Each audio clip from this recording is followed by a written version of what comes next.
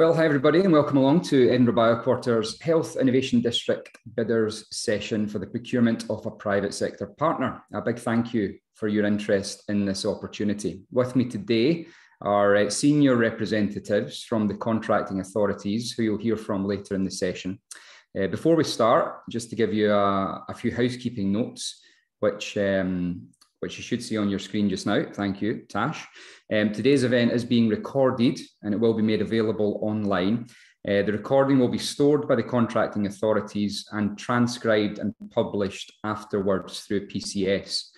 For all attendees, as I've said already, can I ask you to keep your cameras and your microphones off during the session. You can submit questions via the chat function in Zoom. If you have detailed procurement clarification questions, then please submit these through the PCS portal. We'll try our best to get through as many questions today if we can, but as this is a live procurement process, we may not be able to answer all of them today, and we may need time to clarify those through PCS. Finally, any information you provide us during the session today is optional, and in doing so, you give consent for us to process this information. Next slide, please, Tash. Just to introduce myself first, I'm David Ridd. I lead on the marketing, business development and innovation as part of the team, the programme team working collectively on behalf of the contracting authorities to deliver the vision for the Health Innovation District. More importantly, with me today, and whom you'll hear from soon, is Paul Lawrence, Director of Place for the City of Edinburgh Council and Chair of EBQ3 Ltd. Professor Moira White, the Head of the University of Edinburgh's College of Medicine and Veterinary Medicine. Derek Shaw, Commercial Director for Scottish Enterprise and a Director for EBQ3 Ltd.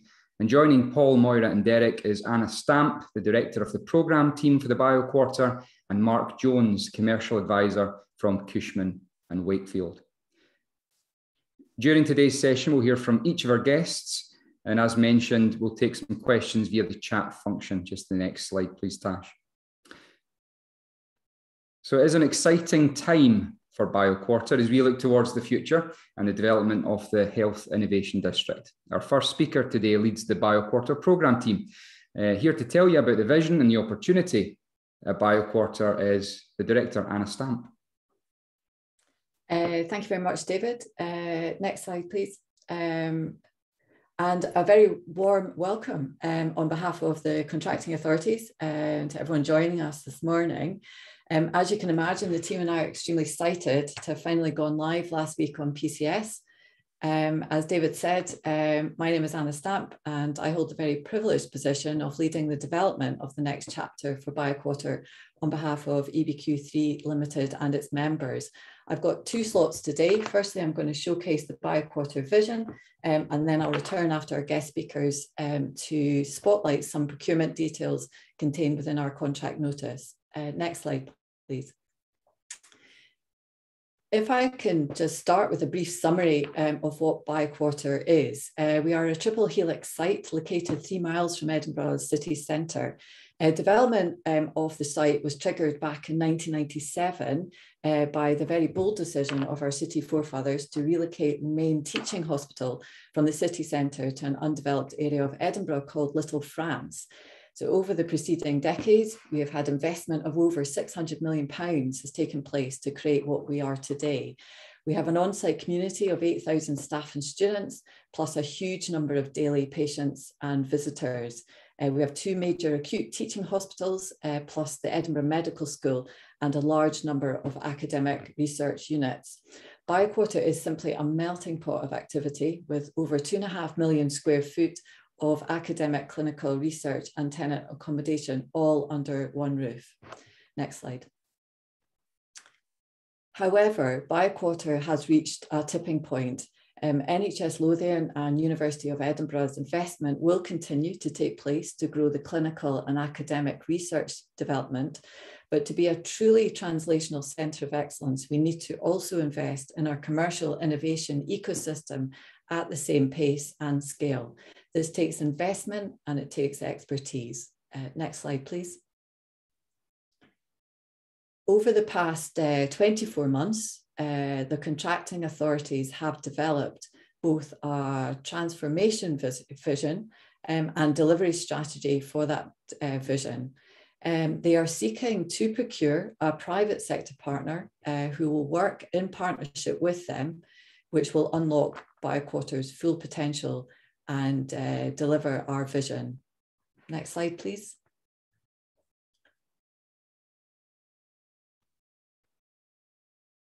Our vision is transformational. We want to transition BioQuarter .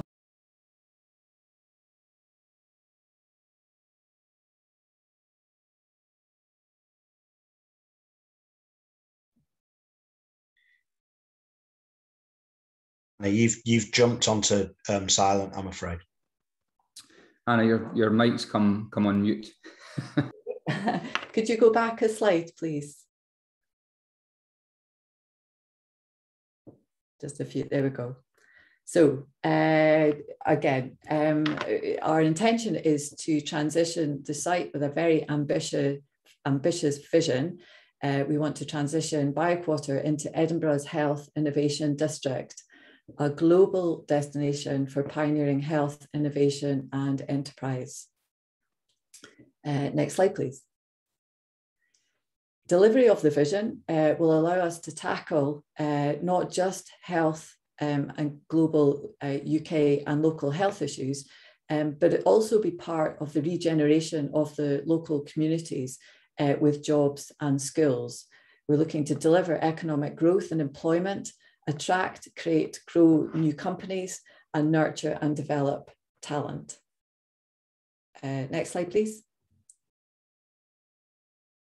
With investment and expertise from the private sector partner into new health innovation accommodation and the ecosystem and placemaking, we can transform the site into a mixed use neighbourhood of Edinburgh, an urban quarter for people to live, learn and work, an urban quarter with shops, cafes, hotels, nurseries, residential homes sitting alongside our new state-of-the-art innovation labs and offices.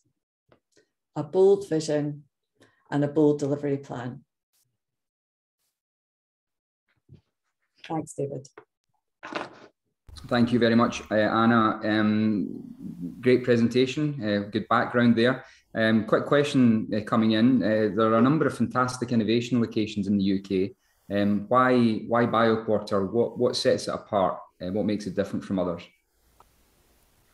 It's a question we get asked a lot, David, and it's quite simple. I mean, first of all, we have everything under one roof already, but most importantly, we have a significant amount of land which is undeveloped and ready to go. And really that sets us aside from other parks of the same nature where they are struggling to expand or they are perhaps locked in.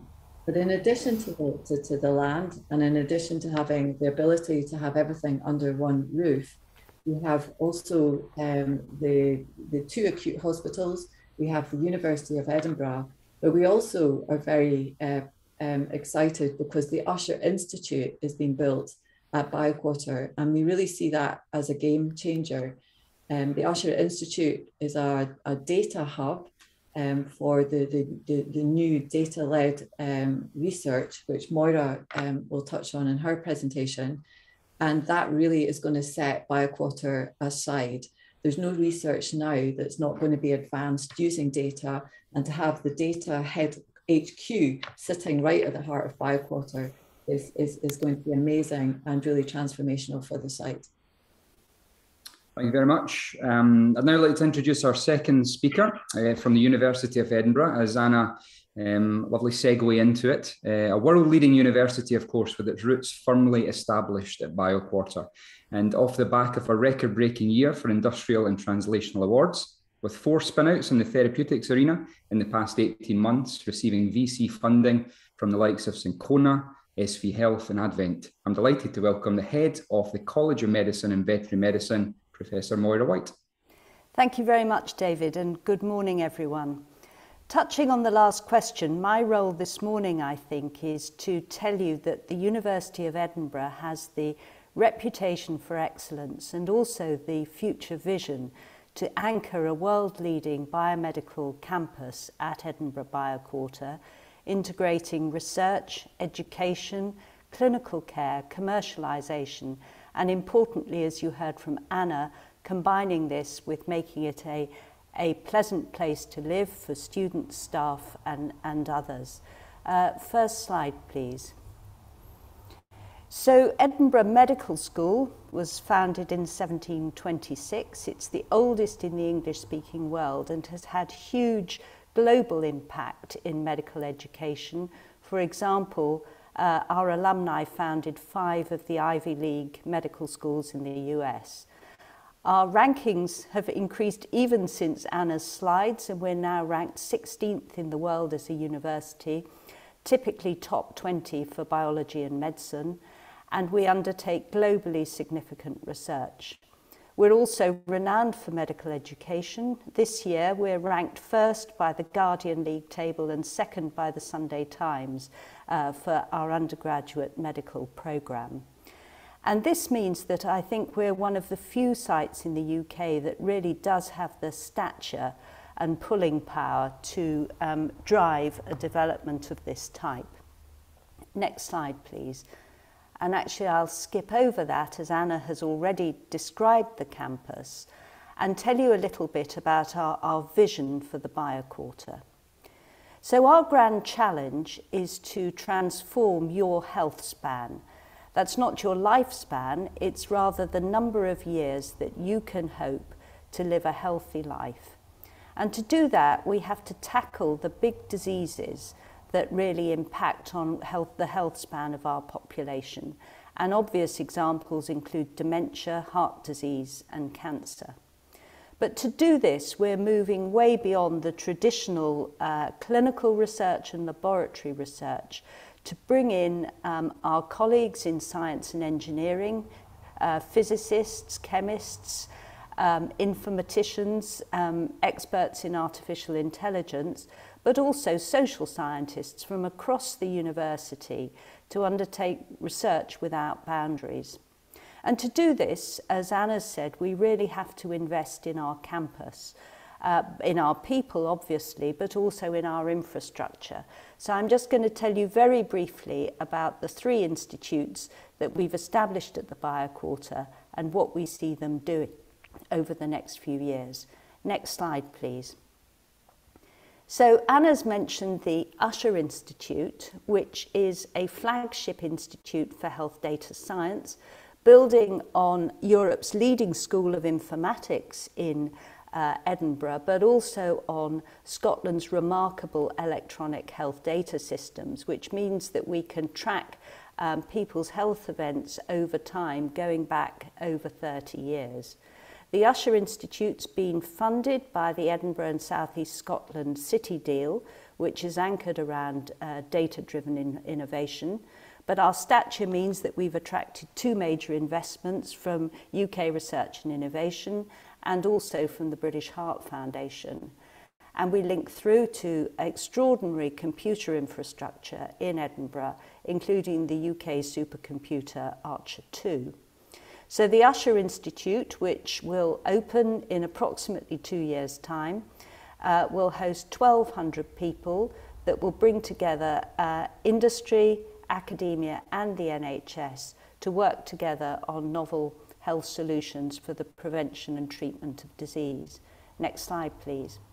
So just one example of an Usher initiative that's already underway is the establishment of the Advanced Care Research Centre, in which we want to directly address the challenges of old age and infirmity. And the centre's been created through a very generous award from Legal and General and has already, in less than 12 months, attracted a further 7 million of government investment in medical research. And what we plan to do is to use this extraordinary data infrastructure to understand and predict when people will need care and support in later life, develop new technologies of care, and also new models of care that go way beyond care homes and aim to maintain people living independently in their own homes by the use of novel technology and data. Next slide, please. We're also extending I'm sorry. So the other thing we need to do, of course, which you will realise is a major challenge of our time, is develop a workforce that is able to take care of our ageing population. And we need to transform our health and care workforce to deliver the right care in the right place at the right time. And to do this, we need a holistic vision of education from care home workers all the way through to hospital consultants, perhaps developing new types of practitioners to support our care needs. And this will be a major initiative at our campus, acting as an anchor for the whole of South East Scotland to train the health and social care workforce. Next slide, please. We're also investing substantial funding in transforming our existing Queen's Medical Research Institute to bring together our expertise in heart disease and dementia and other neurodegenerative disease. We're making major investments in brain and body imaging, and the QMRI is also the home of the highly innovative Health Technology Accelerator facility, where physicists, chemists and engineers are working together to develop new optical imaging approaches to diagnose disease non-invasively in totally new ways. Next slide, please. And my final new institute is the Institute of Regeneration and Repair, which is opening in less than 12 months' time after approximately £91 million of investment. And this is aimed to develop cell therapies for treatment of degenerative diseases. So when our organs fail and become scarred, whether it's lungs, livers or joints, can we develop our own cells to be reintroduced into our bodies to maintain tissue function? That this is really cutting-edge research of high potential is demonstrated by the fact that the UK Cell and Gene Therapy Catapult are taking a floor in this building, and that we already have a number of very successful spin-out companies in this area that will be anchored in the new institute. And my final slide, really just to say, can I persuade you that we can deliver? And I thought the best example of this is our contribution to the City Region deal, which was signed only 3 years ago. And since then, we have exceeded our deliverables targets in teaching, research, adoption and enterprise by more than doubling our targets. And we've developed substantial infrastructure that will be in the new Usher Institute to access Scotland's unique electronic health data systems. And in the last 18 months, we've been able to pivot those resources to make really major contributions in COVID-19 research. Using Scotland's health data, the fact we host the UK supercomputer, to run a number of studies that you may have seen in the press that really have impacted on the COVID-19 pandemic. We've done the major research identifying risk factors for who gets severe COVID. The EVE2 study, which has been in the press a lot recently, is the best data on whether the vaccines work and the extent of their side effects. And through the genomic study, we have really changed our understanding of disease and developed new therapies, identified new therapies that are now being tested in the clinic. So that, I think, is an example both of our excellence and our agility in delivering what is truly transformational biomedical research. Thank you. Thanks very much, Moira. Question for you on the ecosystem and development of a health innovation ecosystem. How important is it to work in partnership and to create an environment where you can actually promote health innovation from within? So we can only succeed through partnership, and obviously crucial partners outside the university, first and foremost, are our Cognate Health Board, NHS Lothian, with whom we have a very long-standing and close relationship. And we share many activities, including a joint research office and R&D, set up a clinical trials unit, clinical research facility, in order that we're truly integrating research with patient care. And with them, of course, we collaborate to train the doctors of the future and other health professionals. So that's a key partnership.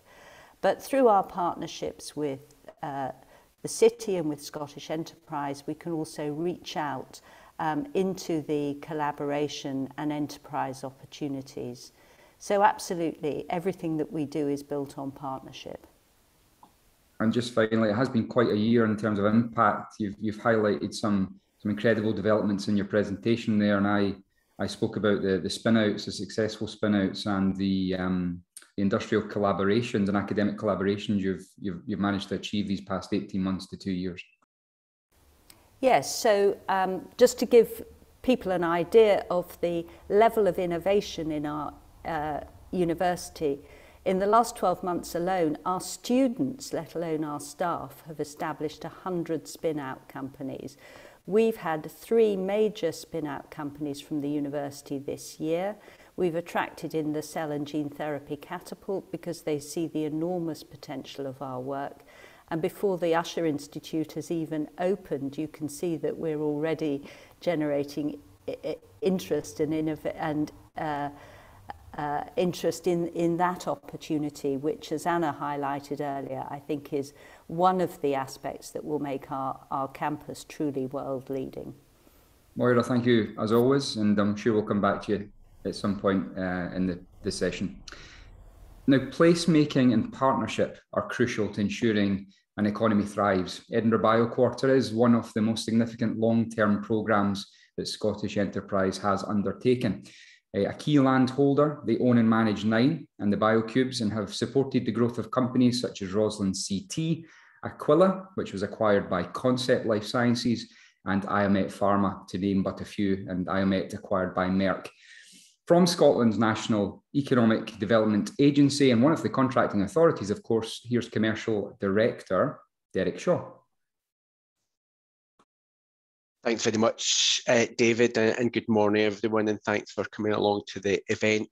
I'm delighted to attend this session this morning. All of the partners are really excited about BioQuarter, and no more so than Scottish Enterprise. Excited as we move into the next phase in BioQuarter's evolution, a journey that will build upon the success today and develop BioQuarter into a thriving health innovation district in Edinburgh, where academics, clinicians and entrepreneurs come together in a vibrant community. Next slide, please. In the 8 or so minutes I've got this morning, I wanted to outline why BioQuarter is important to Scottish Enterprise, but more importantly than that, important to the growth of the Scottish economy. Next slide, please. But before that, it may be helpful for you to hear from me, Scottish Enterprise's perspective on the story so far. This has been a 20-year journey so far, and a unique partnership between the City of Edinburgh Council, NHS Lothian, Scottish Enterprise and the University of Edinburgh. Together, our skills, our expertise, our reputation and the investment we have made into BioQuarter have formed a formidable partnership. There have been significant developments during this period that results in the BioQuarter that we have here today, but our shared vision and ambition is aligned in terms of the opportunities for tomorrow. Next slide, please. And then the vision and ambitions we've got for BioQuarter are mirrored in Scottish Enterprise's own strategic objectives, and this slide outlines what those are. The first is about ensuring we are building growth in businesses, sectors and regions across Scotland, and our focus on place and building vibrant economic communities across the country that will really spread increased wealth and well-being. BioQuarter is absolutely aligned with this ambition. Scotland's economic needs and opportunities vary from region to region, so we work with regional partners in the way that we have with the Council, the University and NHS on BioQuarter in Edinburgh to support regions and their businesses adapt and take advantage of economic opportunities.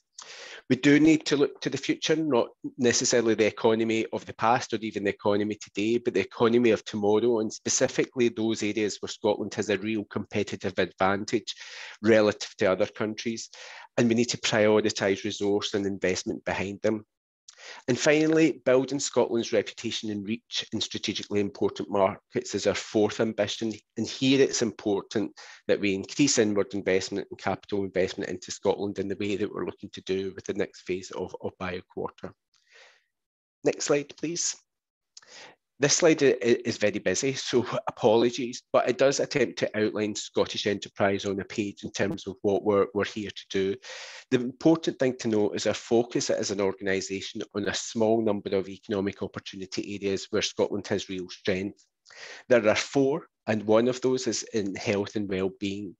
And from those 4 economic areas, we've prioritised our focus into 7 defined national programmes, and 2 of which are directly in the space that BioQuarter operates in, namely our Health for Wealth programme, as well as future healthcare manufacturing. Next slide, please. And I thought it would be worth providing an overview of these 2 programmes, again, as it demonstrates how BioQuarter is at the heart of our own strategic objectives and ambitions as an organisation. The Health for Wealth programme is engaging with key partners to deliver opportunities by building a highly effective innovation ecosystem, linking the NHS, industry and academia, and using this to enable economic outcomes driven by digital health and data. It will result in better healthcare outcomes for patients by using innovative new technologies and services developed here in Scotland and delivered in a more cost-efficient manner. Again, this mirrors exactly the vision for BioQuarter. Our future healthcare manufacturing programme is focused on supporting and expanding Scotland's manufacturing supply chains, responding to drivers such as new categories of medicine, where Scotland has real strong supply chain capabilities and world-leading academic expertise. Next slide, please. So why do we think health and well-being, healthcare and the life sciences sector are areas of real competitive advantage for Scotland? Well, the stats speak for themselves. We have one of the largest life sciences clusters in Europe, with a combination of large multinational companies operating here, together with startup and early stage SMEs. Indeed, there are over 750 companies operating in total, employing over 40,000 people, often in highly skilled, well-paid jobs, contributing 7 billion to the Scottish economy and over 1.2 billion in exports. We have a highly innovative academic and entrepreneurial base with a strong track record of starting, growing and scaling companies. Indeed, we're the second largest region for spin-outs. Our life sciences companies have been really successful in raising private investment and investing in capital and innovation.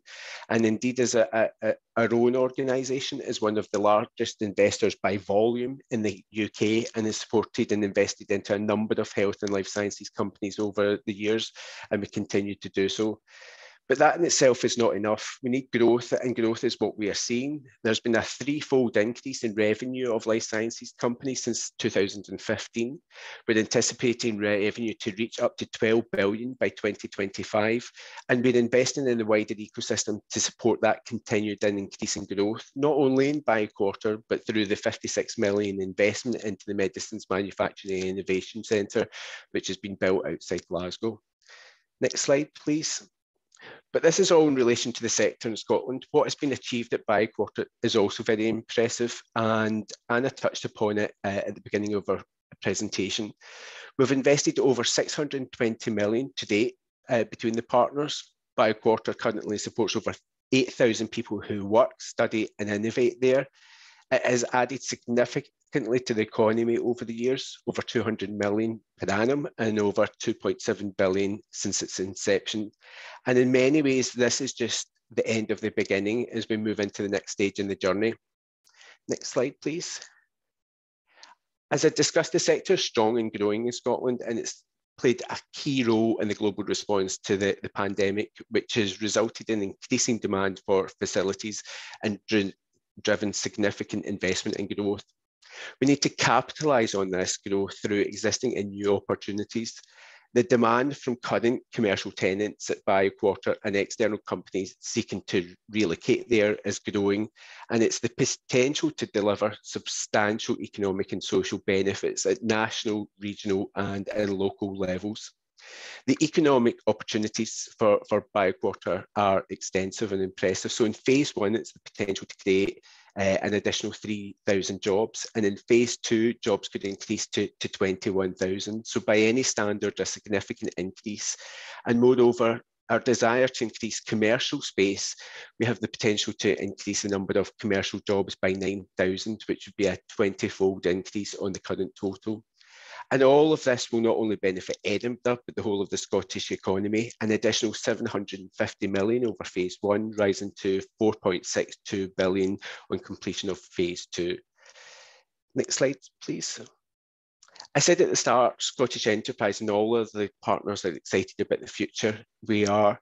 So let me summarise where we are. BioQuarter is one of Scottish Enterprise's largest and strategically important long-term programmes. It's a unique partnership with all partners share the same vision and ambitions. It plays at the heart of Scottish Enterprise's own strategic ambitions around place, economic opportunities, building growth in business sectors and regions, and extending Scotland's reach internationally. Scottish Enterprise recognises the importance and significant growth potential of health innovation to the Scottish economy. The sector is growing and the future potential is significant. As our chief exec said, over the last 2 decades, the BioQuarter has played a pivotal role in cultivating world-leading medical research and life sciences innovation that is improving lives around the world. Now is the time to take the next step to become a vibrant community, creating jobs, homes for thousands of people. Thanks very much. Thank you very much, Derek. I'll let you get a drink of water there. Yeah, there you are. Listen, that was a really interesting presentation and interesting to note the demand, which I think is very, very important. There is strong demand and across Scotland really for commercial health innovation accommodation. Certainly anecdotally through the UK Science Park Association, which BioQuarter is proud members of, you hear that demand is there. But you talked about the economic opportunities in health and life sciences. Why is BioQuarter so critical to making the most of those opportunities and really achieving the growth that the contracting authorities are looking for?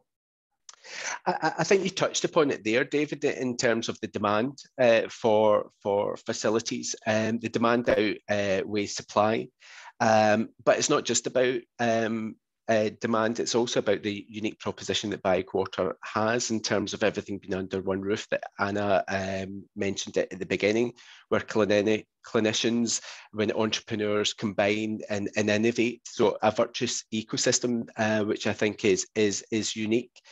So I think the demand plus the nature of BioQuarter places it in an excellent position to capitalise on those growth opportunities that we're seeing. Thanks very much, Derek. Just a reminder that you can put some questions into the chat function if you have any today. We'll hear from Anna Stamp again in just a little bit more information on the procurement process. But for now, the expansion of BioQuarter is clearly a key part of Edinburgh's economic future, an area earmarked for health innovation development, supporting wider growth and regeneration in the southeast of the city, and of course with lasting benefits for local people, jobs, education and opportunities to nearby areas like Greendykes and Craigmillar. So I'm really happy to say that we have the Director of Place for the City of Edinburgh Council and also the Chair of EBQ3 Ltd, Paul Lawrence. Paul. Thanks, David, very much. And good morning, everybody. I'll try and be swift. I'm mindful of time, but I really want to go back to the first question, David, that actually came up as a result of Anna's presentation, which was why the BioQuarter, why Edinburgh? And I'm going to try and go through very briefly what I consider to be the key elements for success and to tick them off. So firstly, do we have world-leading intellectual capital? I don't think there is any doubt of that. Anybody who's followed many of Moira's colleagues through the pandemic knows that Edinburgh is one of the global centres for health education and innovation. And even in Moira's short presentation this morning, you've seen the sheer range and quality of intellectual capital we have on site. It is the heart of this project. Second key factor for success, strong partnership. As David says, I chair the EBQ3. I've also now for a couple of years chaired the wider BioQuarter partnership, which has involved other partners, critical partners. Moira mentioned them, for example, our colleagues in NHS Lothian, who I should say are also investing separately in the BioQuarter campus. And whilst partnership working is always complicated, particularly because of governance across organisations being hard to get in place together, hence the creation of EBQ3, so we do it once. The quality of partnership working here has been better than I've seen anywhere else in the UK where I've worked. You have core partners absolutely aligned, have wider partners in place and able to bring people on board. So we have really excellent leadership, quality of partnership working. Yes, we do. And now legally in place together, bound together. Thirdly, we have land and property. Yes, we do. You saw from Anna's presentation, we have existing property, we have new investment, Usher, the iPavilion on the way, we have expansion land under the control of the partnership, we have effectively land and property assets together. Fourthly, planning infrastructure. And anyone here today knows that planning can be a challenging process, an expensive process, and one that needs to be got right. We as a council have just published the new local development plan for Edinburgh. It's in its 6 weeks representation period, imaginatively titled Our City Plan. It clearly sets out and allocates BioQuarter as a mixed use health innovation district. So as an allocation, it's absolutely in place. The policies around BioQuarter are set out very clearly.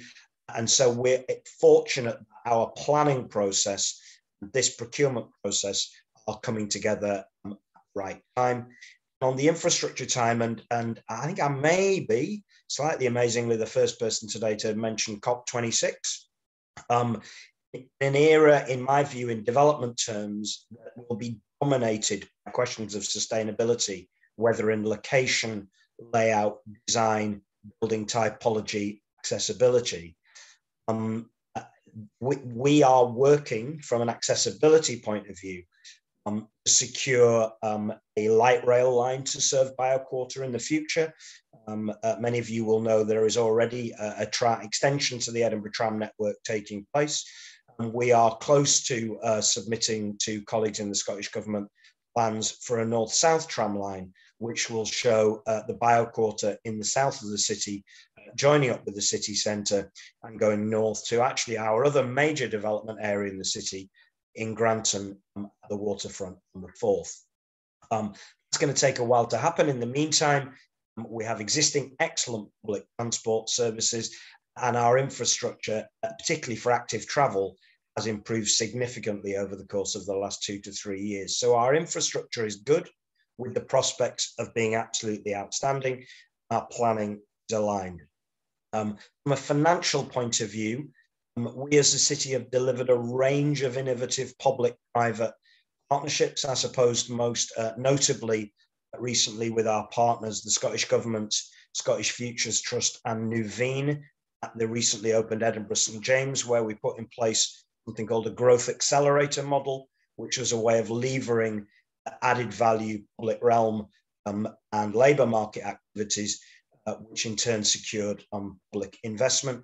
We have a range of other similar arrangements in place. So we know what public-private financial innovation looks like and are open to trying to work together to put that in place.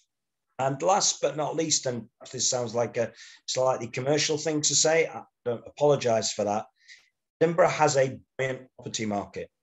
Edinburgh has a strong market for residential properties with a significant problem affordability, which means that demand wildly outstrips supply. Edinburgh, as you've heard from my colleagues, has a strong desire for more commercial space in the right locations, adjacency in that point is extremely important. And here you have all the right kind of place factors where those commercial opportunities can be delivered. And more broadly, the southeast of Scotland is probably in the UK's top 3 or 4 destinations for inward investment, partly because of the intellectual assets to finish where I started that we have in place. So we have a buoyant property market, and that really makes it a compelling proposition for investors. So those ingredients are all here. The partnership now wants to expand to work with others to really make vision reality. Thanks, David. Thanks, Paul. A couple of questions coming in for you. One is on the tram line. You mentioned that there. Where are the council? Where are you in the process for the north-south tram line extension? We've just completing a study with the snappy title of the Edinburgh Sustainable Transport Study 2, which is effectively the business case for a north-south tram line. We're just coming close to finishing the outline business case for that. And we're doing that to align with the Scottish Government's new investment programme in transport. Colleagues on the call will have seen investment in city regions south of the border. Transport Scotland, which is in effect the Secretariat or the Scottish Government as Transport Department, will publish their new programme for investment, hopefully before Christmas. And our outline business case is a key contributor to that. So we'll see how that fits. We're confident it will. And when it does, we'll then move forward to the detailed business case. Paul, thanks as always. Great to hear from you. We'll come back to you with any further questions. Thanks very much. I'm just going to hand over now, back over, as I mentioned earlier, to Anna Stamp, who has a bit more detail around the procurement process and the timeline. Anna. Thanks, David. Over the last 24 months, the contracting authorities have been working incredibly hard preparing for the start of the procurement. And as I said, we're very excited that we went live last Monday, Tuesday. So what I'm going to do now is just spotlight some of the areas of the procurement that I thought would be interesting for the bid teams, which I know are joining us today.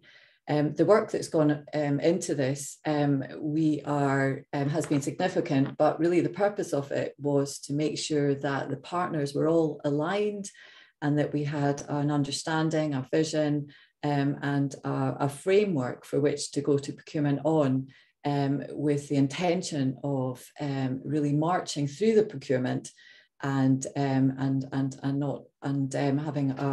as much as we can with public procurement, a fairly easy roadmap. So first of all, what we are procuring, we are looking to procure a long-term, and long-term is one of the key messages, private sector partner that will deliver all the new buildings, associated infrastructure and public realm on the available land. So the diagram in front of you is the anticipated boundary of that land. If you can see underneath the yellow, all undeveloped land. But it's not just about buildings, and this is a really critical message. It's also about investing and establishing a health innovation model and services. So the expectation is that the private sector partner, one of the pillars, will be able to implement a health innovation model at BioQuarter and deliver its associated services. But also equally important, as many of us have mentioned, is what BioQuarter can do for the local communities. The local communities are undertaking their own regeneration, and we believe that BioQuarter can be a really important element of that. So our third pillar is about working in partnership, because everybody will need to play their part in this and really look at what the community impact that BioQuarter can have with regards to skills, jobs and health. Next slide, please.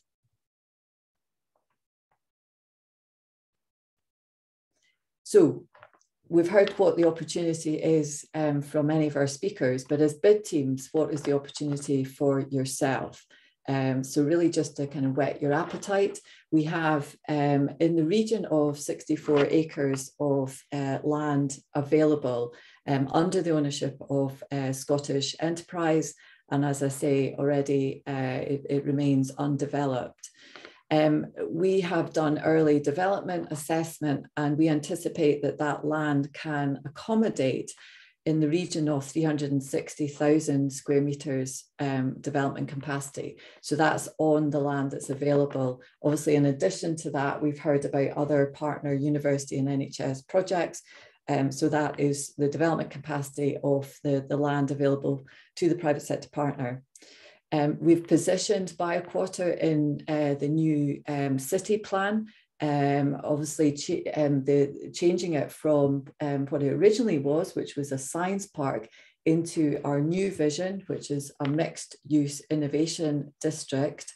And with that, we've positioned within the city plan up to in the region of 2,500 long-term residential units.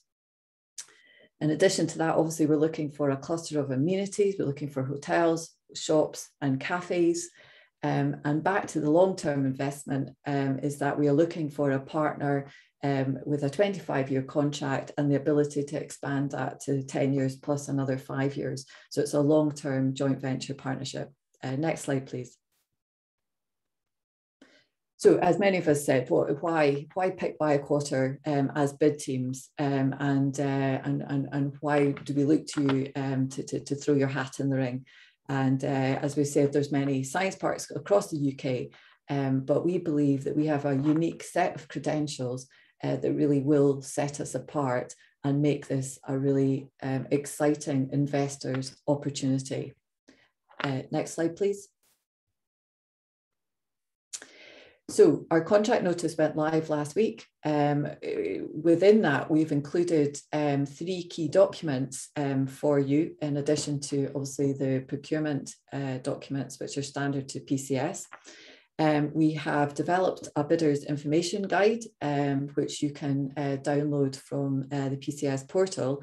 And within that document, we have included everything we believe that you need for BioQuarter: its history, the partners, the EBQ3, the team, the vision, but also the demand for space we believe is at BioQuarter. So it's a comprehensive guide, which I encourage you to download and read. In addition to that, we've included a draft copy of our invitation to participate in dialogue, which will go out to the 5 successful bid teams that are successful through the first stage. And again, within that document, we illustrate and develop our thinking for how we're going to deal with dialogue and the later stages of evaluation. And then finally, we include the draft heads of terms for the 2 main legal contracts that will underpin the contracts at the end of the procurement and underpin the joint venture arrangement. Next slide, please. So the structure of our procurement, which you can get more detail in the bidder's guide, we've broken it into stages. So obviously we are currently at stage 1, which is the SPD, where using case studies, we will select 5 bidders to go through to the next round. All information on the case studies plus the pass and fail mandatory questions are all included within the SPT guidance document. Trying to get through that as quickly as we can and on to stage 2, which is our outline solution. This is with the 5 successful bidders. We will dialogue with them on outline solutions, and then we will invite outline solutions to be submitted, of which we will then evaluate, and 3 bid teams will go through to the detailed solution. Our intention is to try and get through SPD in stage 1 and stage 2 as quickly as we can, and really get down to 3 bid teams where we will start to develop detailed solutions, which we will dialogue on, and then into final solutions, which we will evaluate until we get our final preferred bidder. There will then be a period, obviously, of contracts with the preferred bidder before the conclusion. So really, we've got 5 critical steps, and the message is we're trying to get through the initial steps as quickly as we can within the bounds of public procurement and down to 3 bid teams. Next slide, please. You will see again in the bidder's guide our 4 themes, which we are really basing our scope on, and our evaluation, but also our dialogue sessions as well. So we have the 4 themes, theme A being the property development and the management of that property, buildings and infrastructure, public realm, so fairly familiar. Theme B, very critical, it's the health innovation. Where again, as I said, we're looking for not just bricks and mortars, we're looking for teams to provide an effective and sustainable health innovation long-term model and services that will activate, grow our innovation ecosystem in lines with our vision. Theme 3 is our community impact. As I said, working in partnership, we really need to construct a way of how do we make sure that BioQuarter really has an impact on its local community with terms of jobs, skills and health. So again, that's one that we're going to develop in partnership with the partner. And then, of course, theme D, which is the commercial arrangements and the legal arrangements. And so that's our 4 key pillars. And as I say, our evaluation criteria, our dialogue and our scope are all aligned to those 4 themes. I hope you will become very familiar with them. Next slide, please. And then our timeline. So obviously going live last week, our first deadline is the 10th of December, very important deadline for bid teams on the event this morning. Thereafter, we will go through our evaluation of those bid teams and into final decision about who goes through to the next stage. Thereafter, obviously, you can see from the timeline, we're marching through dialogue at the outline stage and detail stage through to final solution stage, which is early 2023, and then on to contract award. So that is our anticipated timeline, emphasised that is based on a set of assumptions. So we will look to adjust it as we understand what these assumptions are. Next slide, please. That's us. So that's a march through, David, of our procurement and spotlighting some of the areas. As David rightly says, if you have detailed procurement questions relating to the actual opportunity, if you would submit them through PCS, and we will answer them over the next week. Look forward to meeting with you at some stage in the process and getting on to dialogue. Thanks, Anna. That's really great. We have had a few questions in. As you say, we've tried to get through as many as we can. Quick question from Struan about the iPavilion, which Paul mentioned earlier. Has it been confirmed that it's moving to BioQuarter? I can answer that one. If you look at page 36 of the bidder's guide, there's information about the iPavilion there. NHS Lothian has undertaken an options appraisal and a feasibility study, and an outline business case has been approved by Scottish Government. That was October this year. The project now moving towards detailed design stage with plans to submit a full business case in early 2024. We're marching towards the hour, and we all want to manage our time here. So a quick question as well for you, Anna, on the back of what you've just said. You have mentioned the timeline being flexible depending on what happens. You've released information just now. What's the intention to release more information throughout the process? Yeah, we've included the information that we feel is relevant for bid teams for the current stage, the SPD, but obviously as we go through the various stages, as I outlined, we will be releasing more detailed information as we go through the process, and that will go to the successful bid teams that get through stage 1. So the answer to that is yes, we will continue to release information, but also update and refine information that has been issued as part of the submission, including the timeline. which, as I said, is based on a set of assumptions just now, things like how many bids do we get in the SBD, that type of thing, and also how quickly we can get through governance as well, which is also a critical part of the process. Thank you very much. Quick question for Mark Jones. Mark, how much involvement are the contracting authorities expecting to have throughout the development process, and how much of the framework is fixed? If you can, I know we've not heard from you yet, but we are marching towards the hour. That's fine. Sorry, can you repeat that question again, David? Sorry about that. How much involvement are the contracting authorities expecting to have in the development process, and how much of the development framework is fixed? So starting with the contracting authorities, how much involvement they're expecting to have, it's relative to each of the areas. Anna's already mentioned the health innovation ecosystem, and the involvement there will be quite substantial. Particularly the NHS, although they're not a contracting authority, but are on site, and the university will be a substantial partner within the organisation of the ecosystem, and how that can accelerate and attract new companies to BioQuarter.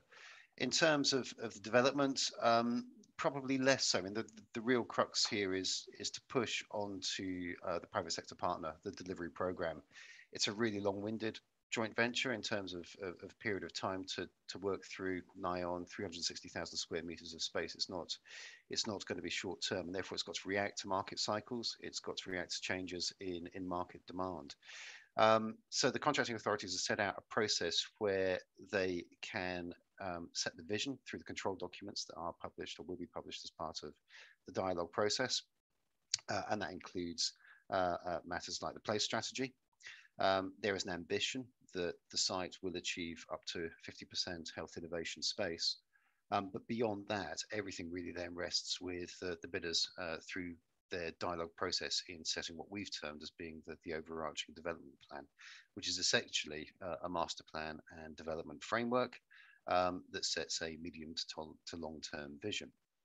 There's a process within the joint venture agreement that allows that to be reviewed at periodic stages, and that is set as a partnership context. It's a partnership document that controls the long-term vision of the site. Land is drawn down through a mechanism that's referred to as phase development plans, and once that land is transferred, with the exception of a future profit share arrangement, the whole of the development process, the risk and reward, sits with the private sector partner. Excellent. To answer the second bit, in terms of how much of it is fixed, relatively little. I mean, Paul touched on this, Anna's touched on this as well, that the city plan sets out the context of the planning ambitions for the site. The control documents set out the long-term vision, but we're not experts on every single aspect of what needs to be developed, when it needs to be developed, and how do we react to a market that is evolving as well. So there are, within the bidder's guide, you'll see a master plan framework, a very roughed out master plan framework that sets the context for how much development footprint is available on the site. But that's our initial expectations, and the whole of the development framework will be developed through dialogue with the shortlisted parties, and that very much will be led by private sector bidders. So it's very much their opportunity to set forward their stall for how they see the site being developed. There's relatively little that's being demanded by the public sector partners in terms of form or a framework. Thank you very much, Mark. The message is very, very clearly coming through. So we're coming up on the hour now. We've tried to get through as many questions as we can today. We hope you found this session useful. For those questions we haven't managed to get to, please submit these through the PCS portal. We will respond to you in a timely fashion. Next slide, Natasha, just before we finish up. For bid teams wishing to visit BioQuarter, you can do so. You can obviously enter the public areas of the site, though do be mindful of other site users if visiting the public areas, especially the hospital, and be mindful of the staff, patients, businesses. If you're wishing to access the PSP land zones, which are outlined in the bidder's information guide, then please submit a request to the BioQuarter programme team by emailing info@edinburghbioquarter.com and making that request, and we'll do our best to accommodate you on that. So that brings us to the end of our session today. I hope you found it interesting, as I say. Thanks to all our guests. I found the presentations to be really insightful and interesting. You can certainly get the sense that this is an exciting point in time for the development of the BioQuarter. So it just falls to me to say another big thank you for attending, for your interest in this extremely exciting opportunity. Goodbye and enjoy the rest of your day. Thanks.